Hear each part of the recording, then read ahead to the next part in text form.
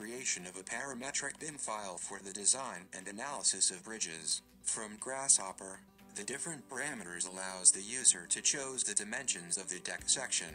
We can see the modifications on Rhino, and we can do the same for the columns, pier caps and other elements. Then the deck, columns and foundations are generated as fictive objects in Rhino by baking them from Grasshopper. Some parameters allow us to add columns in several positions along the previous generated deck. If the user wants to adapt the height, the type of section, the number, the spaces, he can do it from Grasshopper and the model will automatically be adapted in Rhino. The elements are also generated in Tekla and the model is adapted too.